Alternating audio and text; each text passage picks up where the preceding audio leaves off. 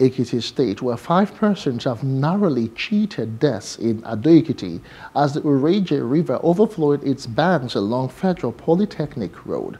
Some of the victims said they made efforts to navigate the heavily flooded bridge into the town when they were overrun by fast-flowing water. However, they were later rescued.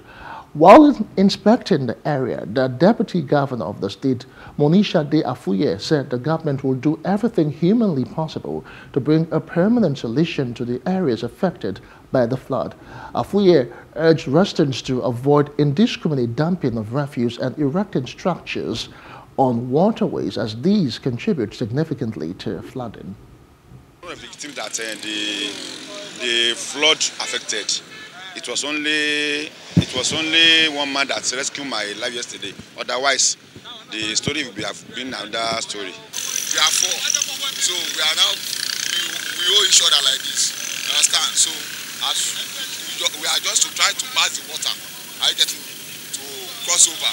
So as we are going, so the water now drag a lady that beside me, and I'm trying to rescue the lady, and the water just carry me also.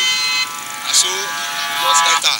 So I just God and my child, I just thank you, I survive. We can't depend on the federal government. This is Ekiti, and we need to try as much as possible to save the lives of our people. Thank God that there is no life that is lost.